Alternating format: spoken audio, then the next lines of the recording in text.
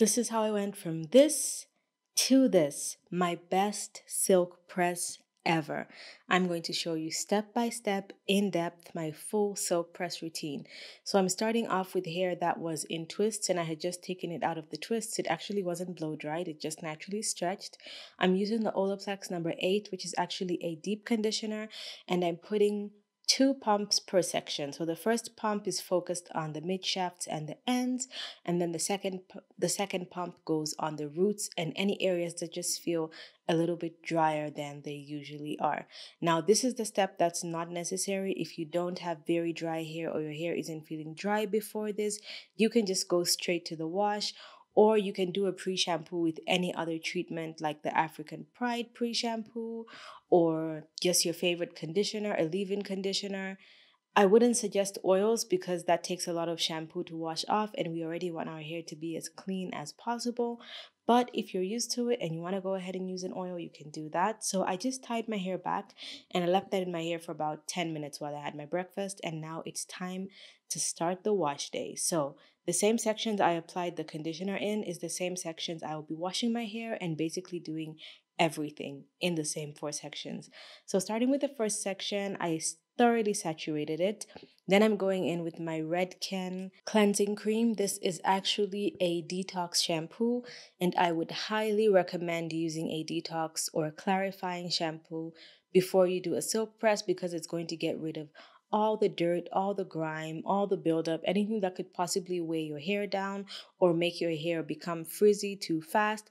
This is going to get rid of any single bit of that. By the way, none of these products are sponsored, but I will list every single product I use in this video in the description box below. So if you want to know all the products I used, they will be listed in the description box below.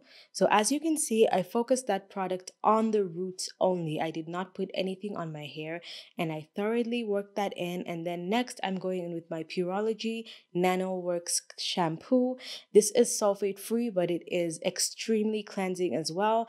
It's just not as harsh as any sulfate or cleansing shampoo, of course, because it is sulfate free. But this really, really cleans the hair while leaving it feeling very soft as well. Luckily, both of these shampoos leave your hair feeling soft. You don't want anything that's going to severely dry your hair out because it will make your silk press revert way faster because it's going to be looking for so much moisture from the air because it will be so dry. So just like the first time, as you can see, I'm only putting this shampoo on the roots of my hair. And once I feel like my scalp is thoroughly cleansed and it is as clean as possible, you can see how much lather is there as well. Then I bring that lather down to the rest of my hair, and that will rinse off any oils, any product that's sitting on my hair. You do not need to put shampoo directly on your hair even if you're doing a silk press. Just focus on the roots, the rest will take care of itself. Okay, so now I'm doing everything that I did to that first section to every other section, and I highly suggest working in sections, whether you have fine hair, whether you have thick hair, whether you have long hair or short hair. Now I'm going in with my favorite deep conditioner of all time. You might know this if you've been here before. This is the Amika Soul Food Nourishing Mask. I absolutely love this mask because it always leaves my hair so soft. So first I take one nice blob and I focus that on my mid shafts and ends, sort of like how I applied the pre-poo in the beginning. I'm focusing this on all my hair shaft, but not on the roots. And I'm just working that in, and then I get the same amount. And now I focus that on my roots and any areas that are more exposed to the elements, which would usually cause dryness, which is like around the edges of my part. And then in between, I distribute it very nice and evenly. And once I feel like it's distributed well enough, I will go ahead and I will just finger detangle. Now, this is why it's important to work in sections, because if you don't work in sections, you could miss out on some patches or some spots that you wouldn't really notice if your hair was just in one big clump. So at least a minimum of 2 sections would be ideal. And then, of course, 4 sections is more like, the best option. So once I feel like everything is worked in, I went ahead and just lightly finger detangled, no brushes at this point because we are trying to reduce the manipulation as much as possible, because we will be manipulating our hair a lot. So I always like to twist my sections and kind of like force the product into the hair once I've added the deep conditioner. And then I move on to the next section. And here I just wanted to show you that even though I just shampooed my hair, I still go in and thoroughly saturate my hair with water before I go ahead and add my deep conditioner, because it just works into my hair and spreads so much easier. I also go ahead and put a little extra on my hairline because, hairlines are delicate. They can get dry because of washing our faces every day. So I always make sure to put a little extra product there. Then I put on my plastic cap and I went under heat for 20 minutes. I didn't show that, but this is about 20 minutes later. And now it's time to rinse out that conditioner. And now we are in the actual detangling stage. But I don't detangle with my deep conditioner. I detangle with my conditioner, which is the Pureology NanoWorks conditioner, which is the matching conditioner to the shampoo we used earlier on. Now, here again, you don't have to use a deep conditioner and a conditioner if you don't want to or if you don't have it. You can just do your detangling process with your same deep conditioner. Of course, hopefully it has enough slip, but I prefer to actually use this conditioner to detangle as well as add another conditioning step to my routine. I've been doing this for about 2 months now and I've actually noticed a big difference, so I'm continuing to use it. So now it is time to detangle and I'm using the Tangle Teaser with a handle. I am absolutely in love with this and I can't believe I waited this long to get myself one with a handle. I would definitely be buying myself a backup one. And just notice the angle that I'm holding at. I'm holding it at while I'm detangling. If you have hair that's very curly or difficult to detangle, holding the brush at that angle is so much better than just going straight sideways. Now, after I rinse that out, I am now adding my Pureology leave-in conditioner. I'm adding about 4 to 5 sprays per section. This is very lightweight, and when you add it to your hair, it should feel like there's nothing in your hair. You don't want anything to weigh your hair down when you're doing a silk press, but it is amazing for detangling and it makes the hair shiny. It's a heat protectant. It does so many things and I am absolutely in love with it. Now, to top that off, I'm using the Olaplex number 6 and I'm using 1 pump per section. I know I am using quite a bit of products, but this is what worked for me and this is what's given me the best silk press ever. So I will continue with this routine. So again, I'm continuing with that Olaplex. I'm brushing that in as well for even distribution.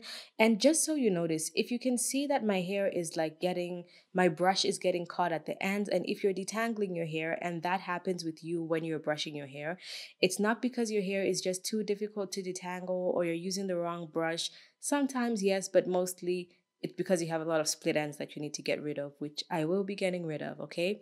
So I also go under heat under plastic, but I also go under a microfiber towel so that it can catch any dripping water.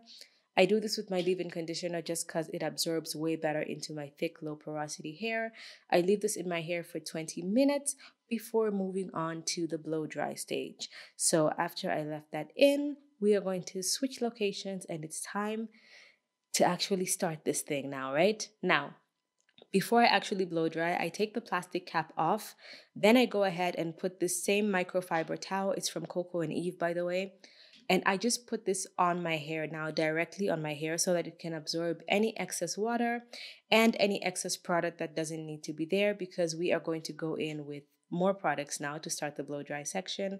And we are starting with one product, which is new to my routine. This was actually the first time I have ever used it. And guys, I'm going to do a separate review on this product on its own. Again, purchased with my own money because it is amazing. So here, again, I will be working in 4 sections, except I'll be dividing these sections into smaller sections. So that back section, I divided it into 2, and I'm now applying the Color Wow. This is the product I'm so impressed with. First of all, the reason why I divided my hair like this is because the packaging says you should be very, very generous with this product. So I wanted to do exactly that. Yes, it is expensive, but I was like, if I go light-handed, then, I'm not really going to get the full effect. So I really wanted to saturate my hair. And that's why I also wanted to get out any excess water so that this can actually redampen my hair. So once I put that in, I am brushing it through to distribute it, and then I'm twisting that up. Then I'm going to go ahead and do that to every single subsection. And the reason why I'm twisting the hair like this is because instead of parting my hair when I blow dry, because my hair is too thick and curly to just blow dry in four big sections. I have to blow dry in smaller sections. So I prefer to just put any heat protectant or any product like this in the sections that I will blow dry, so that when it's time to blow dry, all I have to do is undo that one twist and blow dry the entire twist section. So as you can see, I added that really well into every section. And now I'm just covering the sections that I won't be blow drying with my plastic cap because I don't want to re-wet them. I just want them to stay damp.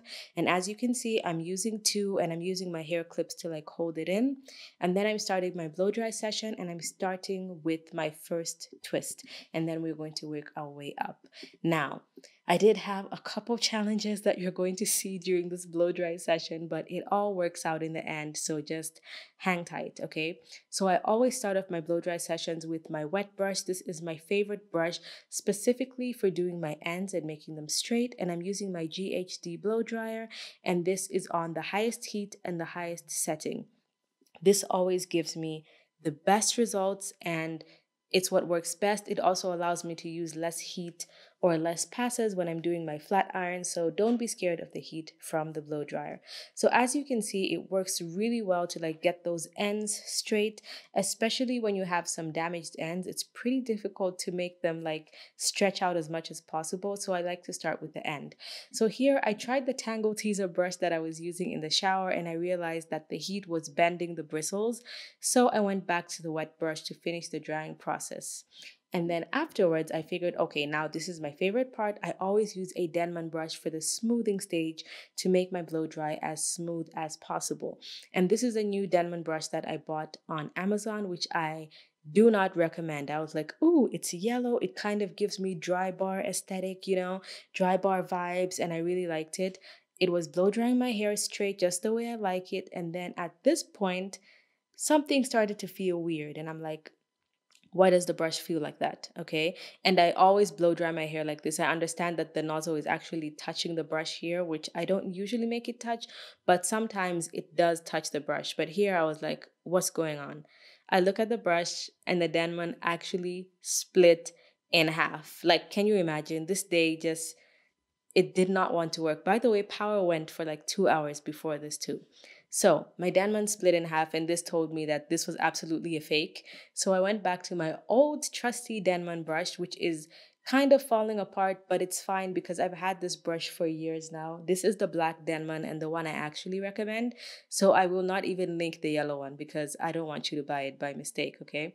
So I just had to go through a little bit with that old Denman, but it's kind of like falling apart. So most of this blow dry was just done with my wet brush. And this is what the hair looked like after the blow dry. That was as straight as I could get it. And then what I like to do is just tie my hair up. And then after I tie it with a satin scrunchie, by the way, it was so thick and so much, it was very difficult to tie up, but I did do it. And then I wrap my ponytail around itself, and I just tie another satin scrunchie on top. And I actually kept this overnight because I always do my silk press over 2 days because I do not have time to do it in a single day, especially when I'm filming. It's exhausting. So this was the end of my silk press day one. The blow dry was done. I try and make it as neat as possible so it doesn't like frizz up like crazy. Went to sleep with my hair like that, but in an even looser bun. You can see how exhausted I was. And this is day two, and here is my new baby, the Babyliss Pro Nano Titanium Prima 3000 in 1.25 inch, I think. This is a titanium flat iron, and I will do a whole story time and everything about this flat iron. However, getting into it, I highly recommend a titanium flat iron, but only if you know what you're doing. Here's what my blow dry looks like from the back the next day. As you can see, it's not like a big poofy mess. It's kind of similar to how it was before. And now I'm dividing my hair into 4 sections again, except this time I'm making sure the sections are very even, and I'll explain why in a second. But back to the flat iron. If you are not experienced, if you've never flat ironed your own hair, if you are scared of heat damage, if you are not sure how to use a flat iron correctly, do not go for titanium, because this one is more of a high risk because it gets hotter, but it makes your hair sleeker. I'm going in with the Olaplex number 9 heat protection serum, and I pumped in a little bit too much, so I just got like half of it, because again, you don't want to use too much product because it will make your hair heavy. I rub that between my palms, and it's actually more of like a creamy texture. It emulsifies once you rub it between your palms, so it's not like a BioSilk type of serum. So that little bit, I put it all over my hair, starting at the ends always, and then working it up, and then just brushing that through before I start sectioning for the flat iron. So again, if you are not sure how to use a silk press, if you're not sure how to use a flat iron, or you're scared to use a flat iron, if you're trying to learn, please try and learn with ceramic. And then once you get comfortable, you can move on to titanium, because this is something that's more targeted for professional use, and there's more room for error. So you have a higher chance for heat damage if you don't know what you're doing. For me, I have been using a ceramic flat iron for a long time. Look how terrible my ends look. But yes, I've been using a ceramic for so long. I know exactly what I'm doing. So I was ready to upgrade to the nano titanium. Okay, so I'm using this brush right here. It is a bristle brush. It's not boar bristle, it is plastic. I would actually suggest you use something that is boar bristle or heat resistant, because it will melt onto the flat iron if you make it touch, which is what I noticed after my first pass. So if you do use a brush like mine, just make sure that when you are chasing, this is the chase method, when you are chasing the flat iron, just keep a small distance between, so that the flat iron doesn't touch the brush or the comb that you're using, because you don't want melted plastic in your hair. It didn't cause any melted plastic in my hair on the first pass, but I did notice that just a few dots melted onto the iron, and I just wiped it off. So now, as you can see, I'm doing about 1 to 4 passes right on the roots, and then I'm doing 1 slow pass down the hair. I never do more than 1 pass on the rest of the hair. However, the roots can take a little bit more heat, because that is the newest part of your hair. It is the strongest part of your hair. It is also probably the most heat resistant, because that's where your curls are super curly. So I make sure I take very small, even sections, and I was using that rat tail comb to make even sections. And the reason why you want even sections is because the heat is going to be distributed across the hair very evenly. It won't be like too much heat at one point and then too little at another point. It's going to be very even across the board. So make sure you take sections that are as even as possible, and only do 1 pass down the hair. There's no need to do 2 or 3 passes. Also, I didn't address the heat. This is on the highest heat setting. I know, crazy, dangerous, heat damage. If you think I'm going to get heat damage, please subscribe so you can see when my hair reverts back to curly and see that there will be no heat damage, okay? This is what the first section looked like. Straightest my hair has ever looked. Softest, shiniest. This feels even better than when my hair was relaxed. To be honest, I never liked how my hair felt when it was relaxed, but this feels amazing, smooth, shiny. The combination of all these products together with this flat iron is totally amazing, because even though you saw how bad my ends were and like so terrible, my ends look pretty good, I must say, with this flat iron. Don't worry, I will be cutting them off, but I'm just saying, if your ends are not looking the best, this flat iron is going to have them at least looking good for a little bit. Also, I find that if my ends are as straight as they possibly can be with a flat iron, it allows me to actually see the real split ends and the real damage. Sometimes your ends may just be frizzy, and then you mistake them for split ends because you didn't straighten your hair properly, and now you're cutting hair that you don't need to cut, okay? Cut as much as you need to, but as little as you have to, okay? So now I'm just gonna add in a couple more clips of just me straightening my hair. I find it very satisfying watching people straighten their hair. So here's a little short intermission as I straighten a couple more pieces of my hair.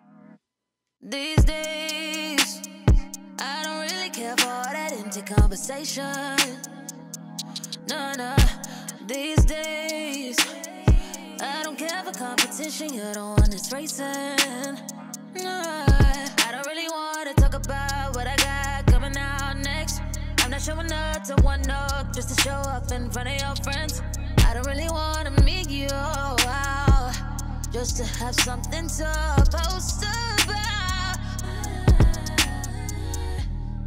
Lately I get real exhausted by the thought of having to pretend that I had a good time with someone who's just interested in what I got and not who I am. I ain't got the energy. Oh no, I ain't got. So that last piece was done. You can see my hair has flow, it has movement, but it's also a little heavy looking. That's not because of product, it's because of my damaged ends. Can you see that? I changed into a white t-shirt so that I could see my ends properly, and I'm using professional hair cutting shears. That's some of the hair I cut from the back, and then I was point cutting in the front. I didn't show my whole cutting process because it actually took me a long time, but I will do a separate video talking all about the cut and why I cut my hair like this and all that. But anyway, it was a great cut, the best cut I have ever got that I gave to myself. Look how my hair is moving now. So much body, it looks so much healthier. To me, this looks like the longest my hair has ever been, and it's not, but it looks that way because it's the healthiest it has ever been, and my ends have been the healthiest ever. Now I'm just going in and putting some curls, and this is not on the highest heat. I dropped it to like 350 or 410, something like that. I dropped the heat because, of course, my hair is already straight. I just needed to throw in a couple curls to do the job. And my ends are just like perfectly crisp. The hair is bouncy, it is flowy, it is shiny. As I record this, it is 5 days later, and it literally looks like I pressed my hair today. To finish it off, I'm using my favorite Kerastase hair oil, and as you can see, that was not even a full pump.